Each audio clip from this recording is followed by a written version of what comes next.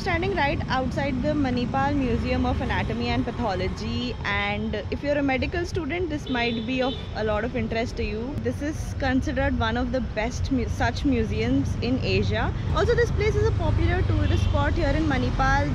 The ticket is 10 rupees per person and you can see what is inside.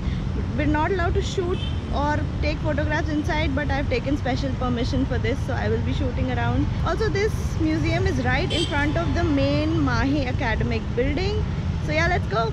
Before I show you guys, I would like to put this disclaimer out there that if you do not like this kind of stuff, preserved bodies, dead people, dead babies, I mean watching body parts or diseases, do not come here. I've tried to be sensitive with the content that I will show you right now. I've tried not to include anything that might be too sensitive, so I hope that you enjoy what I show you.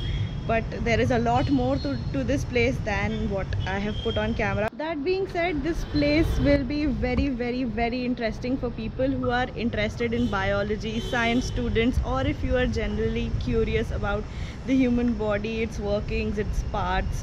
Everything has been showed here: organs, diseased organs, veins, arteries, muscles, everything, even animals, humans, babies, everything. So if you are into this kind of stuff, you would definitely like coming here.